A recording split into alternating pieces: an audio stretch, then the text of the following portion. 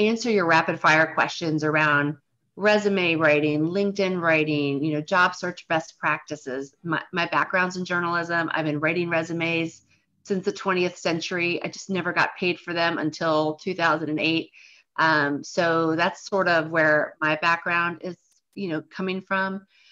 And I write for all sorts of job seekers, all ages. But I get how hard it is. I'm here to just do whatever I can to help with that. And I'm going to ask everyone to put their questions in the chat, and then we'll follow up from there. And anything we don't get to, we're definitely going to, you know, follow up after.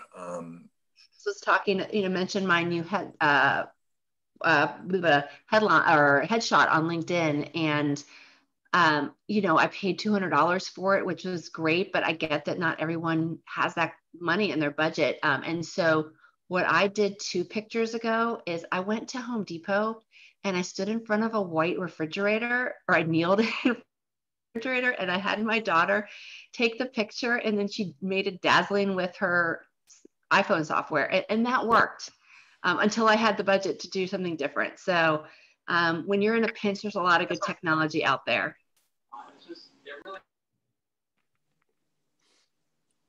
Virginia, isn't it too expensive to buy a refrigerator to have a picture done? I stuck it and did it for free. Okay. I guess a dishwasher would suffice too. But yeah, I just literally went into the home improvement section. And so for those joining right now, if you can keep yourselves on mute, Virginia Franco is here. This is going to be a rapid fire thing. We're going to do some Q&A about anything specific that's on your mind. So as soon as we'll give it a couple more minutes, maybe 102, 103. And I know that seems a little bit weird, but it gives people a chance to go from one meeting to the other. So, and we are expecting a full house. And just as a reminder, we're going to do this again a week from Wednesday. So if by some chance we don't get to your questions, or if there's something that comes to mind after that, definitely, you know, hold those. I'm loving Marie's iPhone backdrop. Where is that? It's beautiful. It's just a backdrop. It was at the Jersey Shore, but I'm sitting at my kitchen table. Oh, got it. I'll show you my favorite virtual background. Hold on. Okay. Where'd it go? There we go. That's my dream locale. Beautiful. There you go. Let me take it off now. Back to my boring room. Okay. All right. Yeah, actually, I didn't realize that it just went up. So I guess that's one of the things I need to learn more about. Are you on the phone, or are you on your laptop right now? On my phone. Oh, I don't know how to fix it on your phone. I'm sure you go into settings. Yeah. So if people want to start posting questions in the chat, I want to make best use of time. As a reminder to those coming in late, we're going to be having another session a week from Wednesday. And if you can put your LinkedIn URLs in the chat, that would be great, because we're keeping a networking spreadsheet. So after the meetings, we can all follow up with each other. That's been something we've talked about for a couple of weeks, and we actually have it in place on Google Docs, and we're definitely looking forward to sharing it with as many people as possible. And I know, Alex, we're doing the whole thing with the networking groups here too in New Jersey. And I can answer questions on writing for humans, writing for the bots, writing to appeal to LinkedIn's algorithm, and trying to, you know, also capture human beings and get them interested in your stuff. So. All right, so I'm monitoring the chat right now. So for anyone that wants to start asking the questions in the chat, if there's no questions, I'm happy to start the conversation, which I do a lot at the weekly Let's Learn Some News Start. So I'll ask you this: what's the difference between a resume and a LinkedIn? Oh gosh, there was a bunch of feedback I couldn't hear. It was sort of echoing. I don't know if someone's not on mute. What's the difference between a LinkedIn profile and a resume? Oh, okay, very good. So circa 2010, there was no difference. It was the cut and paste. That has evolved because many more people are on the platform, and more people are on there for networking and for job search and for recruiting, all of it. To me, resume is your piece of, hard copy marketing where the LinkedIn is your digital handshake. It is the place where the reader can hear your voice. So there's a big difference in the tone of the document. The resume is much more formal, where your LinkedIn is more conversational. It's the place where you can comfortably talk about yourself in the first person, rather than you have the same themes that you do in the resume, especially in the summary section or the about section now, but you have more room to build on it and tell the reader a little bit more about your particular story, and how it aligns with what you want to target. With your experience, there's things that you can sometimes include in the resume that maybe you don't want to share on LinkedIn, especially if you work for a private company or some of the information is proprietary.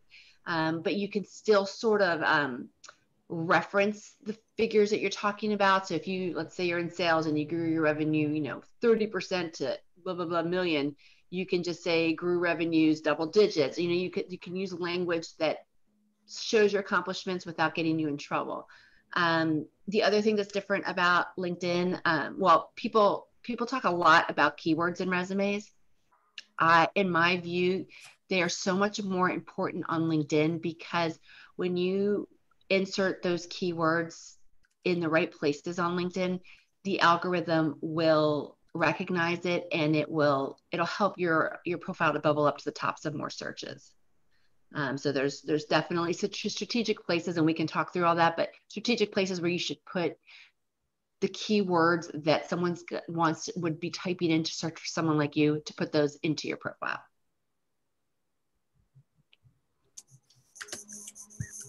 Does that answer that question? It does. Checking the chat here. Alex, would you like to chime in?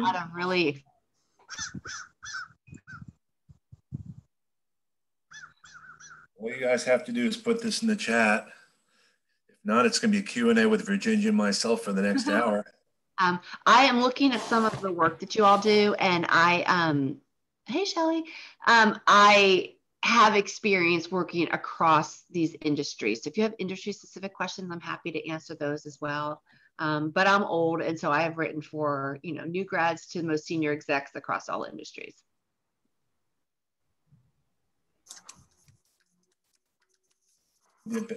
Is the about section the most important part of LinkedIn? So from an algorithm section perspective, I'm not sure it is. I feel like the headline at the very top is more important, because that when you include terms in there that someone's going to use to search for talent like you, that's one of the bigger drivers of profile bubbles up. But then once your profile is amongst those that are on the top of a list, the about section is super important. It is. So let me back up. I write LinkedIn profiles the same way I was trained to write for the news back when I was, first out of school. So because people read newspapers, magazines, all of that the same way they read our LinkedIn profiles. And think about how you scan the news today. You quickly scan a headline, and if the headline grabs you, you'll read that first paragraph right after that. Journalism, they call the lead paragraph. I got it on. But those two sections tell you what the story is going to be about and what you want to come back to when you have more time. LinkedIn's about section serves the same purpose as that lead paragraph in an article. Imagine a newspaper article that skipped the headline and skipped that about section and just jumped right into the story. Number one, would probably be confused, and number two, you might skip it. Same thing goes for your LinkedIn. Without the about section, the reader is lost as to why you versus other people. What I recommend people do is always focus really a lot of attention on those first couple of lines when they, the first 2 or 3 lines in that section, because if the reader is hooked, then they're going to click to then read more. So that's where you say, this is why people bring me in. I fix hot messes. I do the startups. I help companies from cyber threats, or whatever it is. I feel like that is the best way to sort of explain to the reader why you. That about section is more of a sort of a one-stop shopping place, because you can tell them a bit about your career history. Some, if you have room, might be some rooms for some career highlights. You can include your contact information in there as well. So it's sort of like that one page, you know, when you're on when you go to like a vacation site, there's always like a little brief overview before you go into the little details about the location. About section is. So how far back should the employment go on a LinkedIn profile? How far back the employment history? So I know there's a couple LinkedIn trainers on here, so I would love to hear if they feel differently. But for me, unlike a resume where I will focus heavily on the last 15 years, and I'll just synopsize and remove dates from earlier experience, with LinkedIn, if there is a really valuable job that is super the narrative you're trying to tell, I tend to include it, and I will, you know, I don't care if it happened in 1992.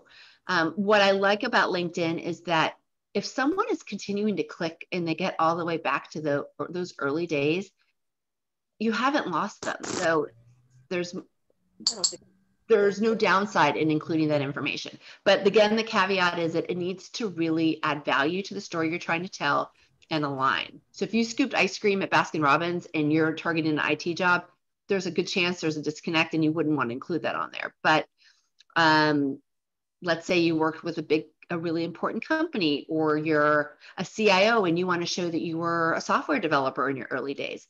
Having that in there shows that you know, have strong roots and strong chops in this earlier stuff. And then the other thing you can do is you can allude to that earlier experience and that earlier background in your about section. So how would you know what keywords to use? Would you look at a job description and borrow from there? Yeah, so LinkedIn has really made it easy as of late. Some of their job postings literally have at the end a bunch of skills. You know that they're the right ones because they're like with little bubbles with circles on them. But if your job post, you know, I always ask to see a handful of job postings because that helps me to make sure that my documents are on target.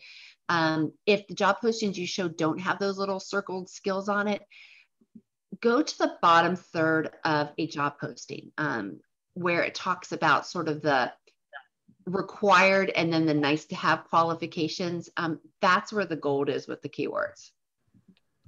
Is there a number of recommendations that you would suggest that people have? I think it's gone from 3 to 5 as what you really need for that full start, but what would you think about as a best practice? So to me, it's the what they're saying versus the numbers a lot of times. But yeah, 3 to 5 is a great starting point, but I would say depending on what you're targeting. So if you are targeting a leadership role, you want to have someone that is a old employee of yours talk about how great a leader you are. You might want to have someone that's above you talking about what a great job that you did with their team. If you are, you know, so it depends on the role that you're targeting. What you want to do is have a handful of recommendations that speak to the qualities that are needed for the job that you're interested in. So just saying you're a nice, great person 42 times is, I guess it's nice, but it doesn't really say a whole lot about you and doesn't cement your brand any further. Now, when you change content on your profile versus keywords, I mean, what would impact the searches and views increasing over time? I mean, would it be putting content? Would it be how the profile is written, or is it just that the qualifications might not have matched what someone was looking for? How to increase that? Are you talking about engagement on your views to your profile? Yes. So how my clients see an increase in views to their profile is through engagement, to be quite frank. So you don't need to be a social, but picking a couple of people that are sort of influencers or high shares in your industry or the companies that you're targeting, adding thoughtful comments to their posts, 5 minutes in the morning, 5 minutes at night. Adding comments is a great way to sort of test the waters of getting engaged on LinkedIn. That if you're feeling more confident, you can maybe post some thoughts of your own and share an article of interest and tag a couple of people that you think can add value to the conversation. That's a big way to drive traffic to your profile. I actually, so last summer and this summer, I spent 7 weeks where I did not post any original content, but every day I made a point of going on and I maybe added 5 or 6 comments to other people's posts. I got, last summer, it was 1,200 new connections, or 1,200 new followers, and at least 3 to 5 quality connections every day. And this year I got double that. Or this past summer. So that engagement makes a huge difference. I can't tell you how many people tell me that they found me because I commented on someone's stuff. Should a resume be tailored to the job, or is it okay to use a standard resume? I kind of know the answer to that, but I'd figure. So start with a master resume. To me, the experience is the experience. That doesn't change much. But what does change is how the branding at the top, you want to tweak it based on what you're targeting. So to me, the easiest places to make that tweak is, the headline at the top. Because the headline sets the stage for the reader. So as an example, let's say you are an IT executive.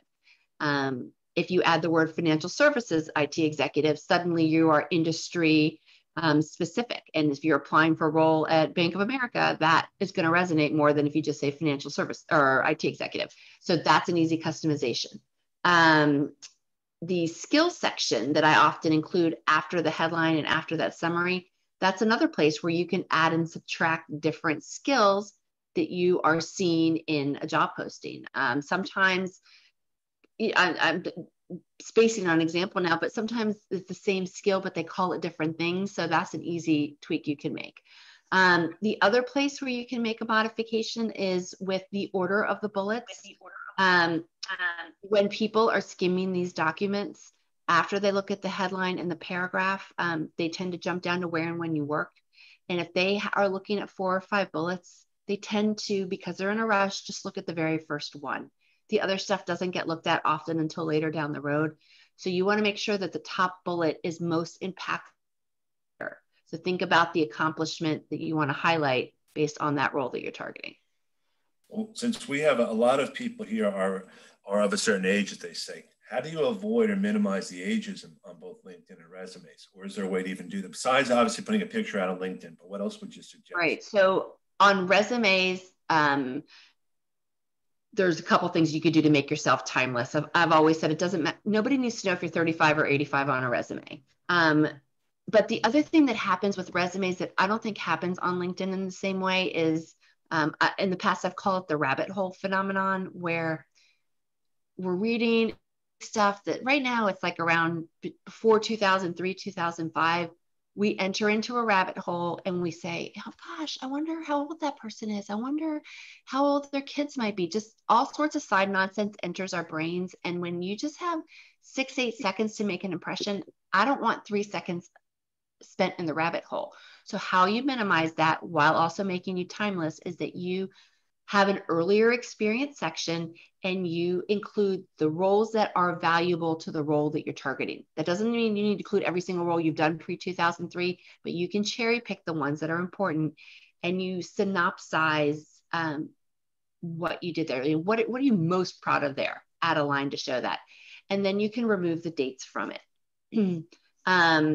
If you want to make sure that applicant tracking software system can pick it up, but you don't want the human eye to pick it up, you can just put those dates in white font. Now with LinkedIn, you have to pick and choose those roles that are valuable, that are earlier. So, I talked about it before. I feel if there's a really important role that happened back when, I'm going to include it and throw the age discrimination concern out the window. But if it's not valuable, don't include it with the goal of trying to make you timeless. A really good LinkedIn picture will help. I can't hide how old I am, but I can make myself look good for my age.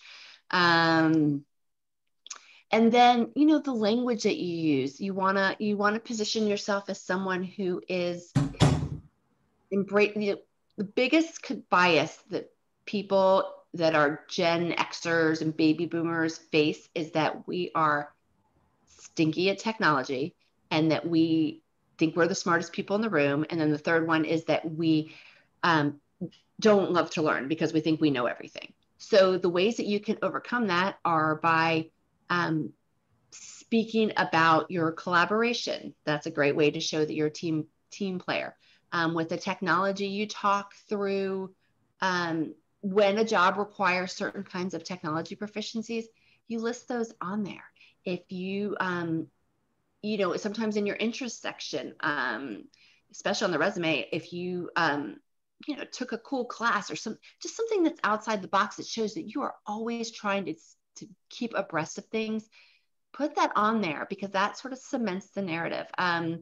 With a lot of my clients, if they are presenting on topics they're considered sort of industry experts in certain fields, even if they didn't earn a dime doing it, I'll include that on there because it shows that they are keeping current and then people look to them for that. Just for people, the meeting is being recorded, first of all. And then if we don't get to all the questions, we'll definitely be following up. The white font. In terms of LinkedIn connection requests, is there a best suggested phrasing that you would do, especially if people want to do the one-on-one informational interviews? Is there certain tactic language-wise? So, yeah. So the first thing I always make sure is to look at their activity and see if it seems like they're on LinkedIn. If they haven't even liked a post in 7 years, they're probably never they might not ever look at you on LinkedIn, and they might not ever see you. So in that case, I recommend you try to bypass LinkedIn as that first point of contact and get their email. I'm a huge fan of MailScoop as a great email tool. Because those people, try to find some other way to reach out to them. Sometimes they might be on Twitter, but they're not on LinkedIn. So make sure that you look at that. But if they seem like they are somewhat active on LinkedIn, warm the relationship up. It's just like a door-to-door salesperson. If you knew the person and they had been in conversations with you and then they knocked on your door to sell something, you'd be more apt to have that conversation. The ways that you can sort of warm up the relationship are if they are active on the platform and they might post things, include a comment or two, send them an email, they put on, showing your appreciation, that sort of thing. And then when you approach them, they know that you're sort of invested in the relationship and this isn't just a one-off thing. The other thing I recommend is to really search through their background, search through their company's history, do some Google searching and see if there's some commonality or something that they've done that really piques your interest. If they, I get this all the time where people really want to get into resume writing and they saw that my background was, my background was in corporate communication. So I'll get people that say, I saw that you made that switch. How did you do it? That's what I'm doing. And that's what I'm in. And that's what I want to get to. So when someone has taken the time to learn a little bit about my background, I'm much more willing to jump in and give advice. If they went to my alma mater, I'll talk to them pretty much no matter what. So try to find those sort of points of interest and commonalities. So the other thing that comes up is a lot of people are taking training classes now. Various things. How far or how many certifications should go on a profile without it coming across like you're doing too much? Because some might be a week, a month, and some might be like the official ones like Microsoft, let's say. So it depends on the jobs that you're targeting, right? If your job needs you to be social media savvy, for instance. I get this for a lot of people that are in marketing and they did tried and true marketing, but they're sort of behind on the digital aspect. To me, it doesn't matter if you have 7 certifications because that just shows that you're trying to learn it in depth. If you, so I think there's no one hard answer to it because it depends on the role that you're targeting. I'm sorry, I can't be more specific. No. Everything we do is it depends. There is no. So yeah, it depends. So go to the postings. If 9 postings say you have to know this, that, or the other, then you make sure that you know it and you do it. If not, then that stuff doesn't resonate as much. So doesn't mean you can't do it for your own interests, but. So the other question that came up is what date do you include in your last job if you were displaced but received severance, let's say for some time after that? Is it your last date on the job? Is it the last date you're being paid? So it depends, because sometimes severances you get paid every 2 weeks, and sometimes it's a big lump sum. So it depends on the terms of your package. On the resume, I tend to include the last date that you got a paycheck. With LinkedIn, I've always felt like LinkedIn is the Wild West for good or for bad. I see profiles where it's clear someone hasn't touched it in 2 years or totally out of date. I don't advise that, but if you lost your job and you got a lump payment and it's been 2 or 3 months, I don't think you need to alert the universe that your job ended just yet. I feel like there's a grace period there.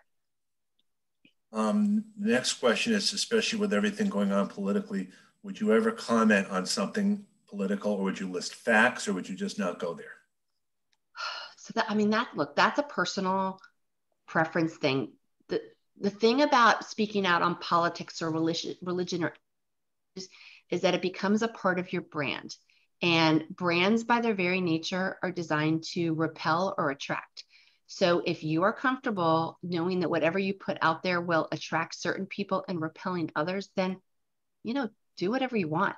But if you are trying to not offend any group, then it might be best to just sort of skip it. So, but it really depends on someone's personal preferences with that, because some people work with anyone who would, disparage me because I voted for XYZ person. So if that's you, then go comment away. If it's not, then maybe, keep your thoughts on that to yourself publicly on social media.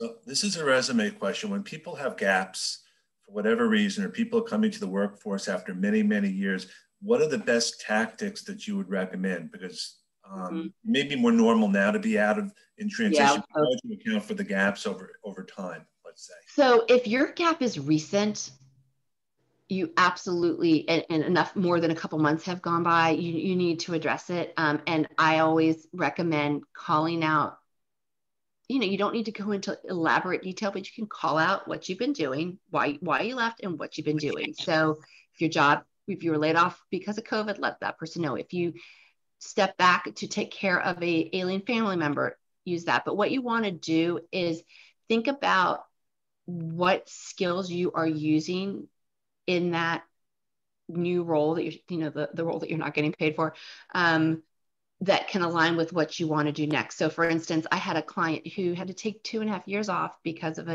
one and then a second ailing parent. He just got double. He wanted to get back into IT program management. So we talked about how he had to meet with doctors and nurses and, skilled care facilities, all of the stakeholders. We talked about his role, caretaking as a project management role, and just spoke to that. Now, if your gap was before that, if it's a short gap, there's a sort of an easy camouflage. You can, rather than listing your employment as months and years, you can just use the years, and that will, that way if there's a 9-month gap or even an 18-month gap, sometimes it doesn't show as much because you've just focused on the years. But the other thing I always say is reflect back on, again, what you've done during that time. I have rarely come across people that aren't doing something during that time, whether they are volunteering or lending their skills for free to someone, and include that. So for me, when, I have 4 kids, when they were little and I was drowning in diapers, I did not get paid to work 40 hours a week. So, but I was always writing for school newsletters, and whenever there was a fundraiser, I did all of the writing for it. And so I just sort of lumped together my experience as a freelance writing conglomeration. And, nobody needed to know if I did it for 30 hours a week or 30 hours every 6 months. It showed that I kept my skills current. And that was what was the most important. The other question a lot of us get here is, how long should your resume be? 1 page, 2 pages, 3 pages? I'm sure you've gotten this question before. It depends, right? No, I know, but Yeah. I want to talk from your perspective as a resume writer. It's a little different than us talking amongst ourselves.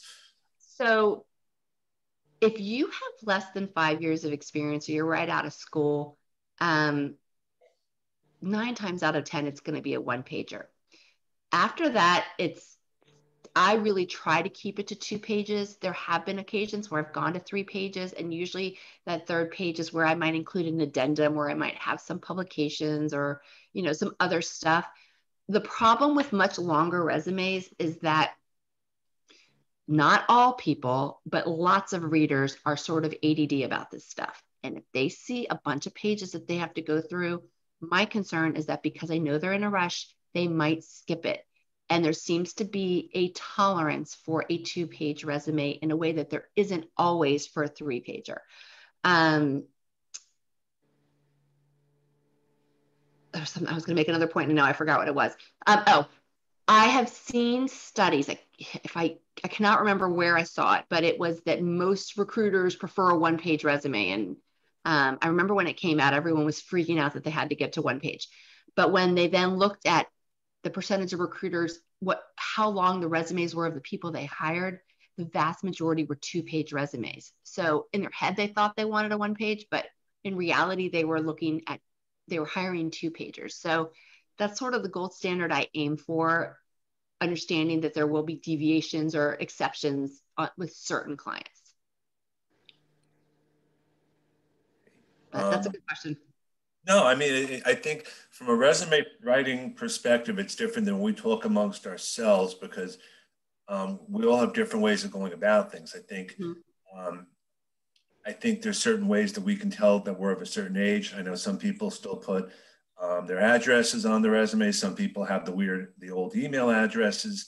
I mean, what are when someone comes to you for a resume review or writing, what are the first things that you would be working with them on?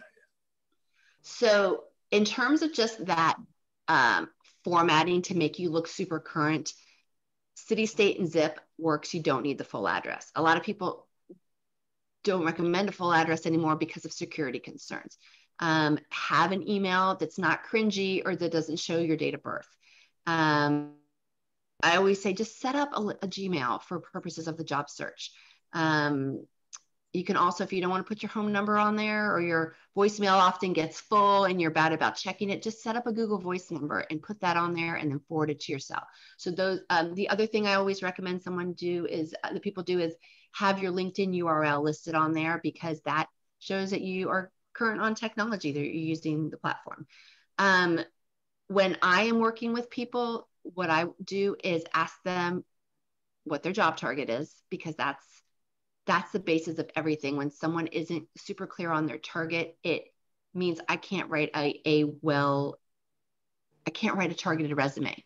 And if someone can't figure out at the very beginning the kinds of roles that the person's targeting, then you've lost the reader. So number one is ask for the job target. Number two is I want to see some job postings of interest so that I can make sure that I've got the right keywording, the right key phrasing. And usually people will send, I get a sense for the kinds of companies that interest them based on what they're sending me. There's always a certain vibe with certain companies. So, the way I might write for Silicon Valley is going to be different than how I write for Wall Street. So that is important to consider.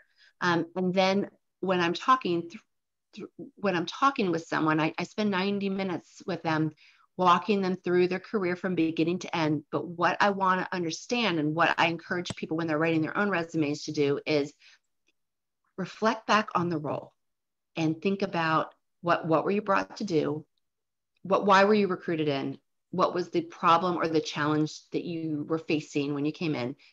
And how do I know that I did it and did a good job? Those answers are what is going to, and what your bullets are going to be about. You're going to make sure to include the things that you are proudest of. Spell out those achievements or those accomplishments. What you're doing is you're showing results, but you're weaving in the day in and day out responsibilities. And that is much that just has a laundry list of here's responsibility A through X. People don't remember that stuff. They remember what you did and how you did it. And when companies see results, they say, well, that's what I need. I need someone who can do that. And it really does increase the amount of calls that my clients get. How do you feel about cover letters? I mean, I love cover letters. The problem is that they get, in my experience, they get tossed out anywhere from like half to a third of all the, all reads. They don't even get read, they get tossed. But when they do get read, they can make a really big difference. So there's sort of no downside in using it, but just know that it might not always be read. If you are applying online and the job posting calls for cover letter, though, you better have one. And just so you know, every opinion that I'm stating, these are not my own opinions. They are all, well, they are my opinions, but they are not stuff that I made up.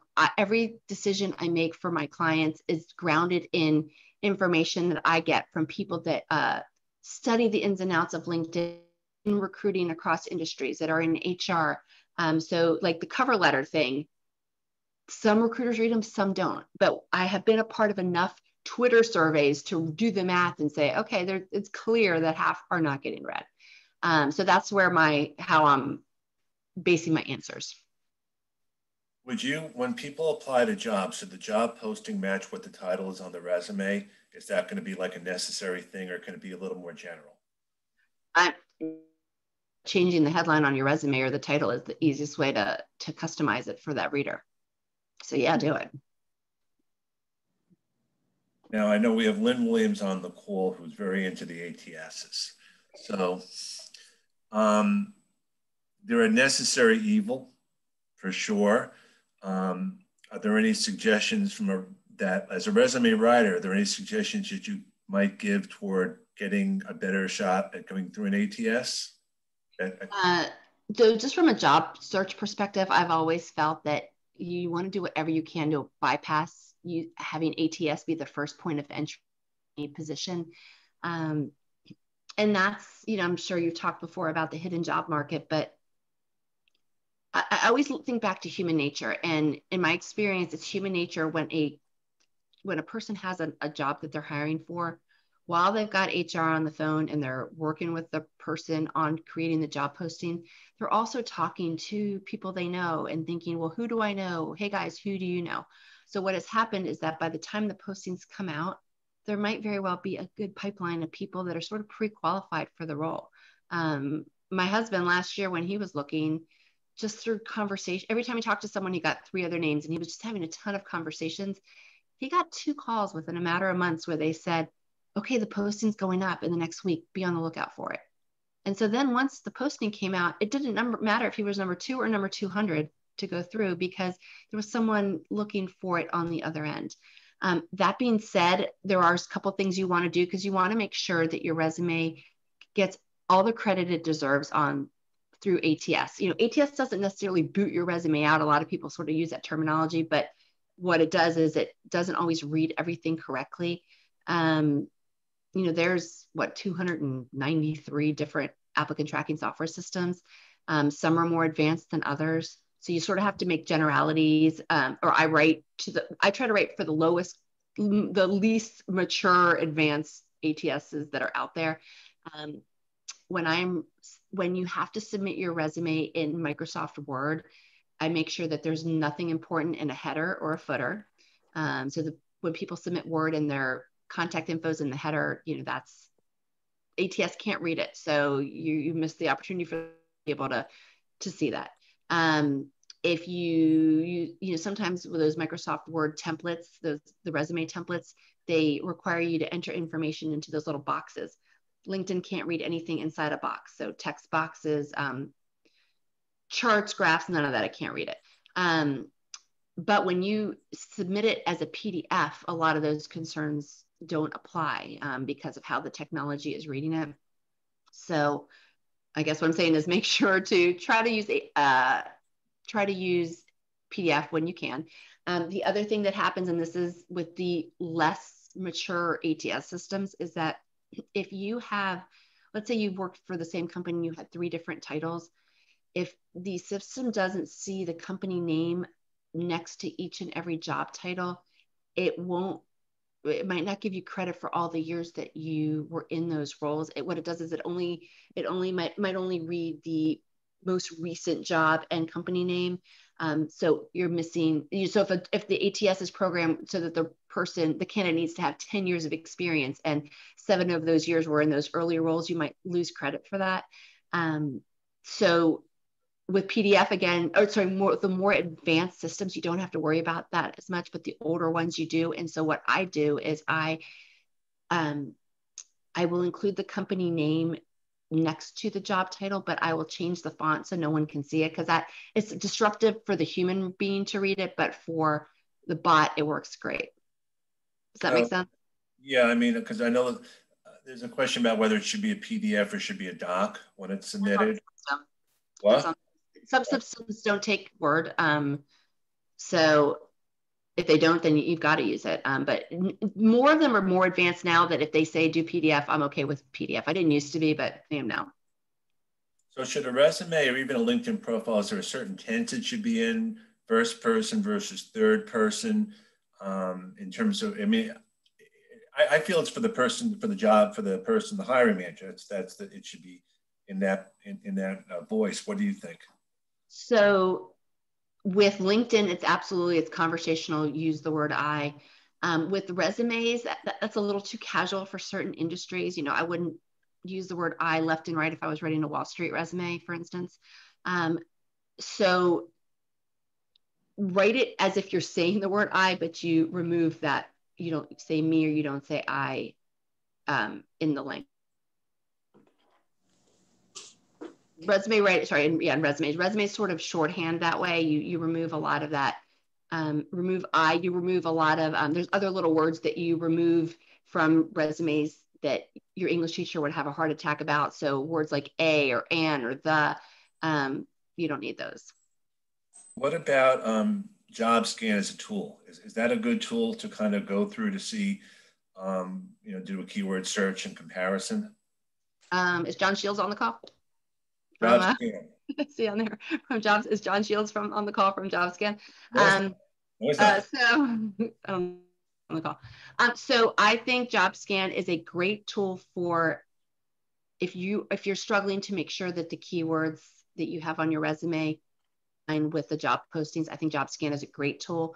A couple years ago, I got the chance to speak with them at a conference, and I said, they recommended, I don't know, it was like a certain percentage that you needed to hit before it would go through.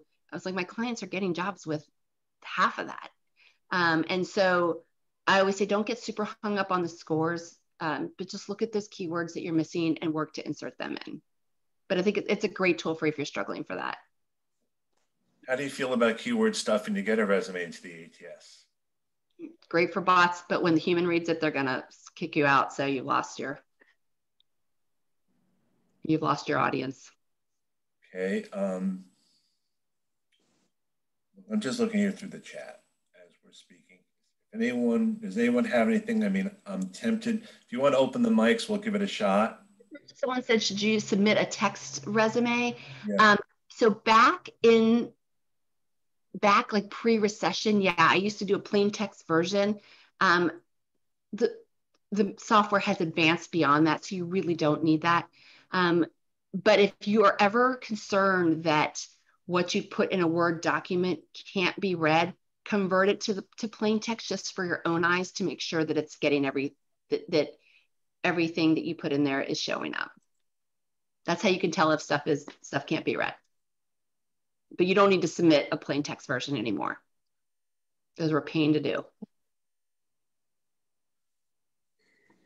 Anyone want to ask a question? Give it a shot. Can you use word art to find keywords?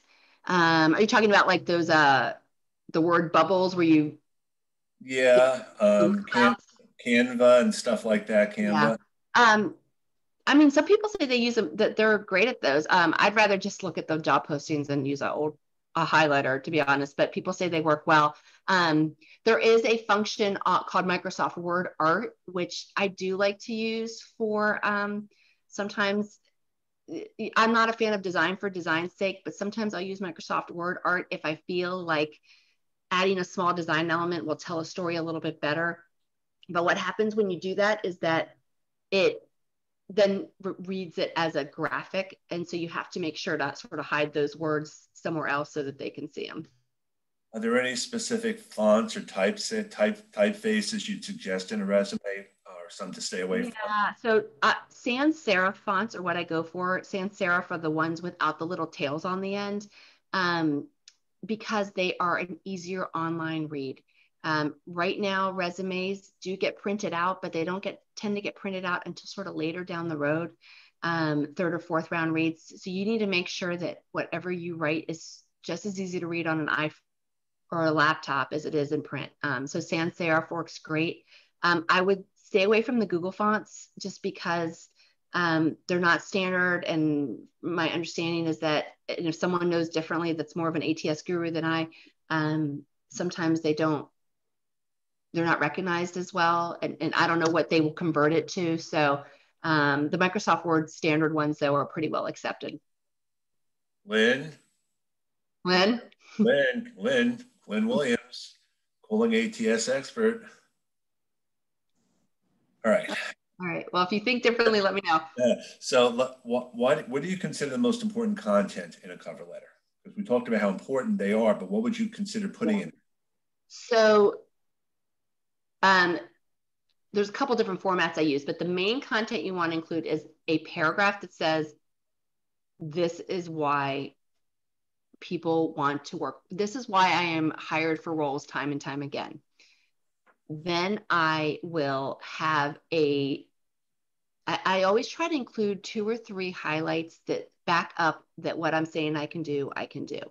And then in my closing paragraph, I will add some information that makes me unique, maybe some aspects that are that a traditional candidate might not have. And then, I always close out and say, looking forward to chatting. So that's sort of my traditional document. However, if you're using this, if you're trying to make a career change, or there's a pressing issue that you need to address, like a job gap, or you're looking to move, or whatever it is, then the cover letter is a great place to make it happen. So with a career change cover letter, I will again show that first paragraph, the transferable skills that have made you so successful in this role that are equally applicable in the next role, and speak to that. 3 highlights that show how you succeeded in those transferable roles. And then your last paragraph might cement why moving to this industry means so much to you. And it sort of addresses the elephant in the room. So I was working, it's been a couple months, but an IT executive who he really wanted to go and work for universities. He felt like he'd made a bunch of money and he wanted to help students. And so we talked about that he was in a position now where he could give back, and, he credited his education to getting him where he was today. And he wanted to, sort of come full circle. So that was part of the messaging. So as always, it depends, but think about what you want to make sure is important to convey, especially if there's anything that would maybe make someone scratch their head at looking at your resume. The cover letter is a great place to expand upon that and call it out. Should we be concerned about casting our net out to too many postings? I've been concerned about applying for several positions at once in case I'm accepted at one. I want to have more than one offer. I mean, so I don't have a ton of faith in the job boards. You need to apply to 100 jobs to get 3 responses. So I don't know if there is concern of too many. I always recommend sort of, rethinking the job search strategy rather than spending 90% of your time looking at postings. Spend just 10% of your time with that, and instead sort of re-engineer the process and think about, okay, what are companies that interest me where I live? Who do I know at those companies? Who do I need to know at those companies? And how can I connect, close that gap, whether it's someone who knows someone who knows someone, or, outreaching through the warm emails and LinkedIn messaging. But that process, it doesn't feel as productive, but it's like a fast pass to Disney World. I've used that analogy. It really does catapult you, and it makes your job search much, much shorter, because of the problems behind applying online, in that there's often a pipeline of qualified people already in place for the job posting, et cetera. In my experience, the best spot at having luck with applying online, though, as your first point of entry, is to do it within the first day or two. I think networking is so important. We talk about this all the time here. It's not, it's more important to have these follow-up sessions, have the cup of coffee, because it's not just getting to know each other, but knowing who they know too. And that's one of the things I always like. So many of the people on these calls have met with me and with other people. And I think it's so important, especially now you have an opportunity to meet so many people you never normally would be able to. 100%. And it doesn't matter how old you are with this. I don't know if we have any young people on here, but my son is a senior in college right now, and he wouldn't listen to me with the whole applying online thing. It was quite maddening last year, but he finally got with the program the spring before. He got with the program in time, and I said, look at my LinkedIn profile connections, look at your father's, look at people we know that from coaches, and see if there's people you want to connect with, the kind of roles you want to be into. And he started making, he gave me a list and said, these are people I'd love to talk to. So I did send an email and said, this is my kid. I don't know if he's talented or not, but if there's any wisdom you can impart, great. Not all responded to me, but a lot did. And he started having those conversations. Every time he got off the phone, he asked for a couple other names of people to talk with. And those conversations led to 2 amazing internships. And he's got a job offer well before he got an offer in September of this year. And meanwhile, so he was doing that while he was also applying online. We really didn't have much luck applying online. So what's your strategy like for a follow-up after an interview, or even from the sense of you send a resume? I mean, maybe not so much for the job board. Is there a time frame or a suggested way for reaching out after you've had the interview? Or even after the interview, but also separately, maybe after I've sent the resume. I mean, how much time should I allow? I mean, there's 2 different parts to that, I guess. So now, because of COVID, things are they're slower. They're much more frustrating for job seekers. I feel like decision makers they're more anxious. It reminds me of back in 2008, where they're just saying, let me talk to one more person before I make a decision, or let's have one more round of interviews beforehand. So right now I'm saying every 5 to 7 days, reach out. And what the core of that messaging needs to say is, thank you for our initial point of contact. The second point needs to be, I know that this is a nutty, and that you have lots of other competing priorities. If you need anything else from me, let me know. And then close out by always sort of expressing your interest again, saying how excited you would still be to be part of that, to have an opportunity to have continued discussions and be a part of that team. But so touching base every 5 to 7 days, I feel like is the sort of that good balance between feeling like a stalker and showing interest. So a lot of people don't want, you don't want to feel like you're desperate, but you also want to be persistent. So. And there's different strategies. I mean, one of the things I always do is I always, when I'm posting or commenting on something, I always follow up with people that commented and liked, because we have that first point of contact. I mean, I think how I met Christine. I'm not sure exactly how you and I met, but most of the people from New Jersey, I kind of know from going to the different events, but it's so important to build relationships outside of that comfort zone that we all live in. 100%. And when I see, they don't have to have commented on mine, but if they made a thoughtful comment on something that I posted, I'll make that connection. It's led to meeting, like you and I did meet on LinkedIn, and same with Alex and I. It's the best way to build a network. And you need a network. Job search and for career advancement, this is not something you can go at alone. It's a really tough process. And you need to have a whole bevy of different kinds of people in your group to help you get through it. And I started to realize, because I'm an introvert, as everyone knows really well, I was afraid to reach out to people. I was afraid of rejection. I was afraid of not being able to put myself out there. And you can be your own worst enemy. Yeah, you can. No, absolutely. To me, there's no downside in reaching out, because if they ghost you online. It's not like you're stood up at a restaurant waiting for them. But I've cold called, pitched back when I was first starting and I wanted to start getting getting my name in publications. I would pitch the editors on LinkedIn, and a lot did blow me off, but all I needed was one or two who wouldn't. So I felt like there was no downside with the outreach. Well, that was the thing with Jack Kelly. Jack Kelly and I, we met at the Breakfast Club here in New Jersey.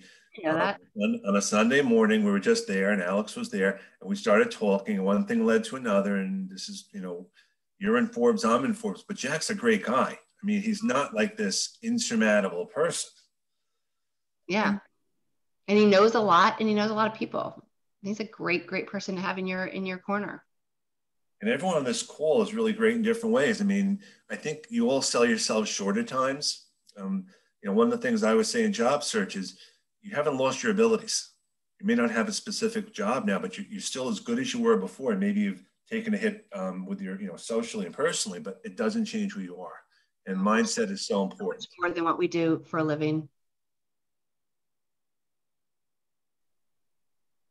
Alex, would you like to get the last word in? Because you're here on the call, and you always like to follow up with questions. I like to give people a chance to talk.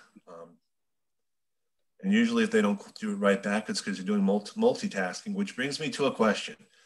Multitasking, because someone posted about this today, is multitasking another way of procrastinating? Because you're doing multiple things at one time, but you're not finishing anything? It's just a question. For me, yes. So I'm the worst. My email box is always empty because I can't stand doing the same thing for more than 9 minutes before I have to jump on to look at something else. So when I'm multitasking, I just try to make sure that whatever I'm segueing to, it's something productive.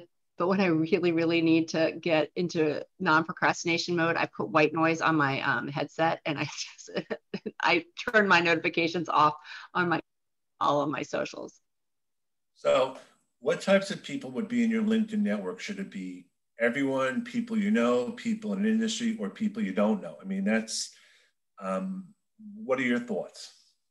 It needs to be diverse for sure. So I would start with your sort of first string players. So your family and friends and colleagues, old bosses, all of that. Then from there, you need to think through, again, the companies that you might be interested in working in, the industries you're interested in working in. And you can use LinkedIn's filters to who are people that maybe would be your peers in those roles. And then the one level up of what you're targeting, the people that would be in the room making those hiring decisions, and start trying to get those people in. I do think it's a good idea to have recruiters in your network. And then people like Kenneth or Alex or myself or Lynn, that, our networks are really big. So if you comment on something, there's a chance someone else is going to see it, because we have a ton of connections. So I guess a good mix is my answer to that. And one of the things I always say is when someone actually reaches out to me and I say, how can I help you? I'm not being general. I'd love to know specifically what I can do. Yeah, same. I mean, most people, it's a very generic term, but if you can be specific, it helps all of us. It helps me, and it helps anyone else who's going to get that follow-up. Yeah, and what's so powerful is when you're really, really clear on the role that you want and how you're a good fit for it. Because then when someone gets a chance to advocate for you or champion your name, speak to that directly versus, well, you want a job and you're open, and it's like trying to help someone recommend a house that they want to buy. If you just say, I'll take any house, any square footage in any area, that doesn't help you to pinpoint exactly where you can help them find it. And it's also about recommendations. Think about, as you said, you're on your house, you're going to get recommendations for work because you trust the people. Everyone here, I would say, can be trusted. I mean, we may not have all the answers, but we certainly can point people in the right direction. Yeah. And there's not always a right direction. There might be multiple. So if everyone can give some, weigh in. All right. So what I'm going to do, since it doesn't seem like we have any other questions, Virginia and I were going to do this again a week from Wednesday at 3 to 4. If in the meantime, if anyone has any questions that they want to follow up, Virginia, I don't know if you want to, make mention of what you're doing in terms of if people can reach out to you or anything like that. Yeah. So I have sort of two things that I can point people to. I have my own company, Virginia Francoe Resumes. I couldn't think of a good company name, so I just stuck my own name on it back when. But because of COVID, I've been booked out quite a bit, so I'm not in a position to help people that are urgently job seeking. But I definitely can give you names of people that have shorter waiting lists. And then the other thing that I am part of is called Job Search Secret Weapon, and I formed it with 3 other women. We were at a conference a year and a half ago and just frustrated with the fact that we work one-on-one with people, and there were so many other people that would want to work with someone one-on-one and couldn't, or they just, they didn't have the funds for that sort of thing. So Job Search Secret Weapon is sort of our child, our labor of love, and it is a DIY job search support system. And what we've done is created sort of these micro pocket products to help you based on what unique thing you need for your job search. So if you need help with answering that tell me about yourself question, we've got a guide and a video to help you with that. If you need some samples of some really good resume bullets, we've gone through our own work and organized them by sector and industry for you. You name it, we've got a product for it. So go to there. The products they're from like $4 to $9. We really wanted to try to offer something that doesn't break the bank. So if you feel like you're a decent writer and you're just struggling, or you're just a little rusty with things, but your fundamentals are good, it might be a good solution for you. Oh, thanks a lot, Virginia. Thank you so much. We'll see you next week. And thank you personally for the ability to be on your podcast. I got to tell you, that was an amazing opportunity. Alex is a guest of mine as well. So you guys, you know your stuff. I focus on writing, but you guys have an area of expertise that I don't. And so I'm so happy that you can share it with my listeners. So definitely. And we'd love to have you here. This is a great group. Thanks again. We'll see you next week. Guys, all right. Take care. Bye. Thank you. Bye. Bye. Thank you. Bye. Bye. Thank you, Virginia and Ken. Thank you. Thanks. Thank you, everyone. Thank you, everyone.